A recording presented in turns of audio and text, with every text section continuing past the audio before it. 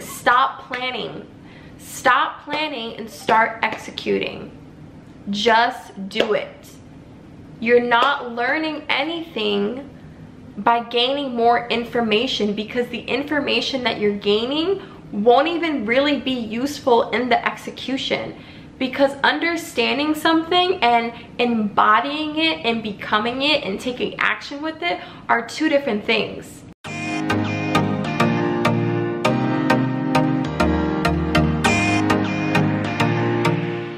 Hey guys, so my name is Charisma Clark. I'm so happy you decided to click on this video. I'm a feminine personal development life coach for women. I help you manifest your deepest desires and become the absolute highest version of yourself.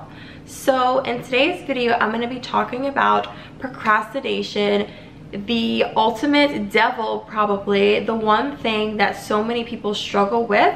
It seems to be the biggest barrier between the actual dream and the idea. So it seems to be stuck in between you actually thinking and planning and putting all this thought and effort and actually executing and taking action.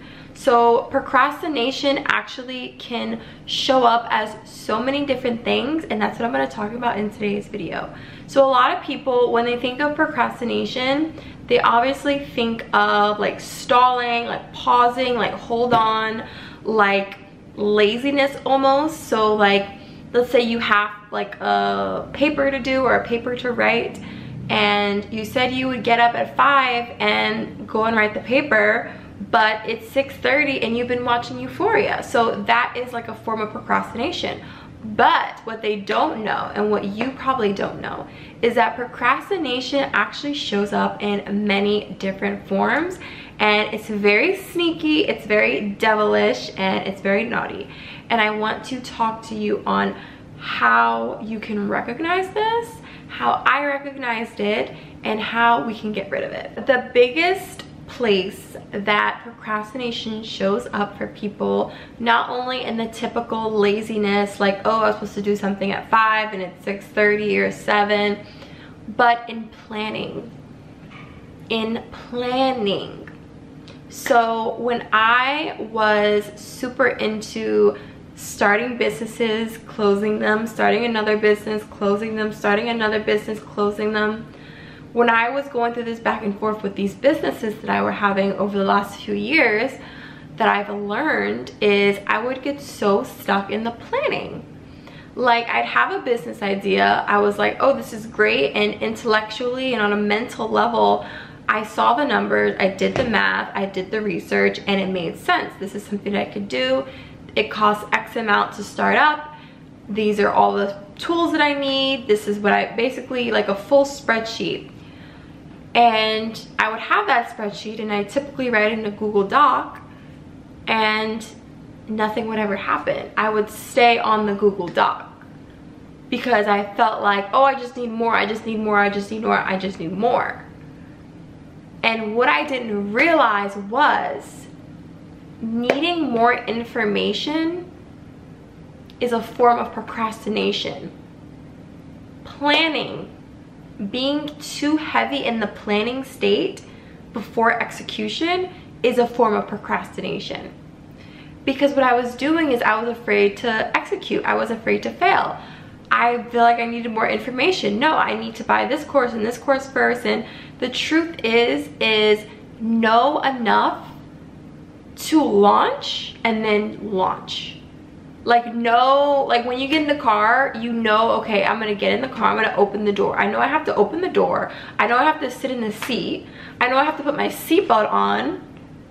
I know, like, this is the wheel, this is the gas, this is the brake, this is the, whatever this is called, the controller, whatever. I don't even know what that's called.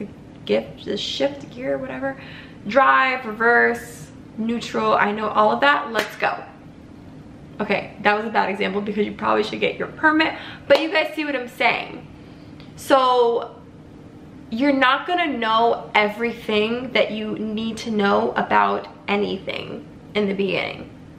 I still expand and learn so much about personal development, about fitness, about becoming my best and highest self, spiritually, like it's just never ending. You're never gonna stop being a student. But being so heavily in the planning stage, it's like a setup. It's literally like a setup, because you just feel like you need more and you need more and you need more and you need more. And the truth is, you don't need anything. The truth is, you need to take action. Planning, in the planning stage, that's not action. Action is you going out there and doing it. Even before I got into my fitness journey, I would research all of these like fitness health plans. I say, okay, I can't work out yet. I can't work out yet because I need to write a list of groceries first. I need to have them organized by breakfast, lunch, dinner, poultry and chicken and, you know, dairy. I need to have everything on a spreadsheet. Okay, and then once I have that, no, I can't work out yet. Okay, I need to learn about like different exercises. No, I can't work out yet. I need to get like the proper gym form because I'm going to be working out like 6 times a week now. So I'm going to need 6 pairs of leggings, and I'm going to need 6 pairs of these tops.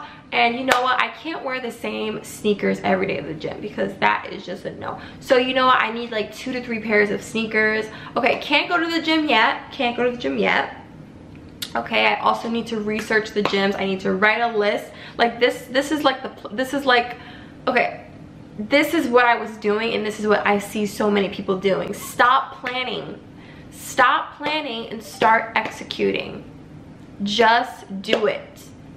You're not learning anything by gaining more information, because the information that you're gaining won't even really be useful in the execution. Because understanding something and embodying it and becoming it and taking action with it are 2 different things. The high school and the college professors teaching business classes are not the same as learning from an Elon Musk or a Jeff Bezos. Those are 2 different things. Your college business professor does not know how to run a successful business. They know how to teach it. They know how to teach the elements of it. But going out and executing is a completely different skill set. If not, they wouldn't be teaching you. They would be running a multi-million-dollar business. They wouldn't be in being a professor. Let's be honest here. No shade to professors. But I'm just saying, the information that you're gaining now, it won't even be useful. It may be. A lot of it may be. But there's so many different skill sets that's to be learned in the execution. That is where the real sauce and magic happens. It doesn't happen with overly planning something and being like obsessed with the planning, and then it's like a form of procrastination and it becomes like a form of fear. And then you're like scared to do it. So you stay in the planning because you're like, okay, I'm gonna hide in the planning stage. Like, because I don't want to execute, so I'm gonna hide in the planning stage forever and just like plan it out and just like never do it. Never launch the business, never launch your fitness career, never start your level up journey, your spiritual journey, because you just need more and more and more and more and more. And then like, how are you ever, like, I could teach you, we could sit here and I could teach you how to be an actress, but like being an actress is a completely different skill set. Like imagine that. Like imagine like someone saying, okay, you never have to like act, I'm just gonna like tell you what to do. It doesn't work like that. Life doesn't work like that. You actually have to do it. You actually have to go and act and like act it out and like execute and like do it, because it's 2 different things. And that is what I want you guys to understand about procrastination. It shows up in many different ways. So I want to know down below, what have you been procrastinating on? Have you been planning procrastinating? Have you been using fear as a form of procrastination? Because procrastination does show up as fear as well. You can procrastinate in fear. So why is it that we do this? Because we don't have the training in our brain yet. The brain needs to be trained to do things. The brain is supposed to keep you safe. That's it. That's all the brain knows to do. The brain knows keep this person alive at all costs. That's it. They don't say, okay, make their dreams come true. They don't say, okay, make them into multi-millionaire. They don't say, okay, make them into this successful person, this loving person. It just wants to keep you safe and protect you, and it will do that at all costs, and it will do it at the cost of your deepest desires. And that is where the sad part comes in, because people will stay captive to their fears. People will stay captive to their brain. People will stay captive to their current programming of the mind. Your mind is a program. It's a computer. It needs to be rewired to fit the new you, to fit your new lifestyle. It has to be molded. So thank you so much for watching, you guys. I'm available for private one-on-one coaching. The email to contact me is down below. If you also want courses as well, click down below. And yeah, I am so excited to help you on this journey. I would love to be of divine service to help you on this journey. Thank you so much for watching. I will talk to you guys in the next video, and see you later. Bye, guys.